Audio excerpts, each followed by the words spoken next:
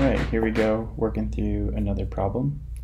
So in this case we are looking at a case study of finding the directory size.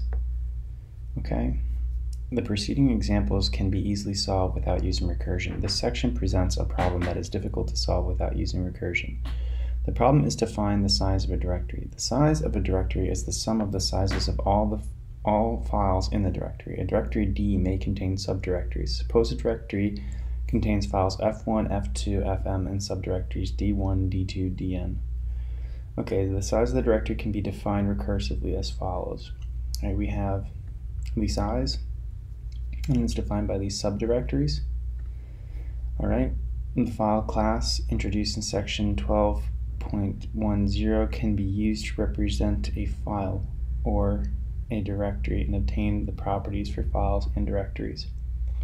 Two methods in the file class are useful for this problem. So we have the length, which returns the size of the file. List of files method returns the array of file objects under the directory. So we have this example here, right? And we have our class directory size, and then we need to find the directory size. So here we have get size. All right, so the goal of this is to get the size of the directory file. So store the total size of all files. If file.isDirectory, then we have file array equals file.listoffiles, all files and subdirectories. So the trick here is to add the recursive call.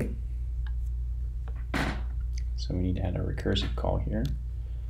So that would be get size file in the base case. So what is the base case? So the length method returns the size of the file. So if the file is a directory, then we want to continue going down and traversing the files. However, the base case here is if the file is not a directory. So if the file is not a directory,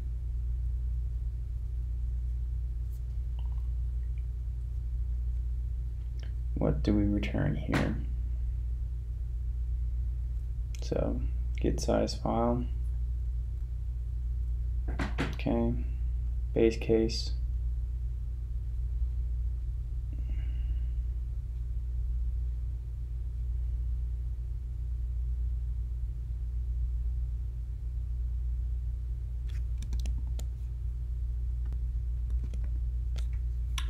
okay, so in this case we have the directory size, and then we have a scanner which reads the file in here.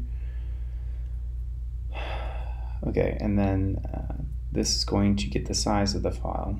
So we want to store the total size of files. We're going to initialize size to be 0. And then if file is a directory, then we are going to go down here and we're going to get the list of files. And then if the for each of the files in this directory, we're going to check and make sure that the file is not null and that I is less than the file's.length. And then we're going to set the recursive call. So size plus equals get size files in I. So each time that we call get size, it's going to take the file here, and for each file in the directory, it will get the size of the file. It will recursively recur on itself. And then for the base case here, we're going to check to see what the size of the file is. This means that we've gone through the entire process of finding the files, and this last step here just updates the size to the file.length. That's where this tip comes in here. We want to get the length of the file that's returned, right?